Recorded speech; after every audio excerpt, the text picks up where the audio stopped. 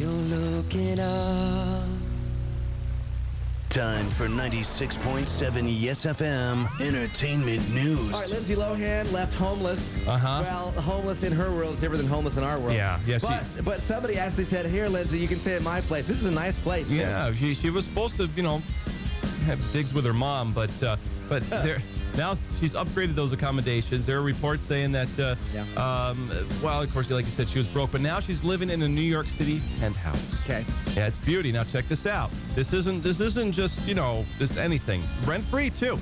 Now her neighbors are Lenny Kravitz, Nicole Kidman, Ben Stiller. A $6 million penthouse. Now, some of these features has that 24/7 concierge service. It's like whatever you want. Pampered to death. Right. Has a wine cellar. Yeah. Tasting room. And I guess Lindsay's benefactor here hasn't set a limit on how long she can stay. As long as you want, Lindsay. Yeah. As long as you want. But we all know that, she smokes like a chimney and she's a real slob. Okay. You know what, Lindsay?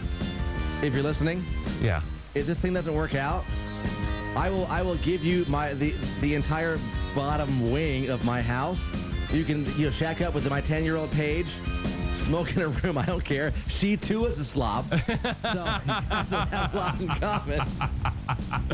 All right, Taylor Swift sex tape. Oh, do tell me more. How could you even watch that anyways? That's kind of like watching your sister. It's ew. If you're Taylor Swift, why do you even record this and have it on your phone? Well, because it's not true. That's why. But there's a Facebook message saying the famous singer Taylor Swift had her iPhone hacked Monday, and there's a sex tape between her and her former boyfriend Harry Styles, which of course said they never actually. No, that's why they broke up. Yeah, exactly. Well, Taylor's publicists are trying to take down all the websites, and then of course this one is the only website that has it, and they're thinking it's a big hoax, one of those phishing scam deals, and other rumors like that.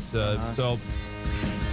Probably there is no such tape. And see, you know what, Todd? This is one of those situations where if it sounds too good to be true, it probably is. Yeah. See what you just heard or any part of the Mers in the Morning Show now. Get the link at yesfm.com for the Yes FM YouTube channel. 96.7 Yes FM.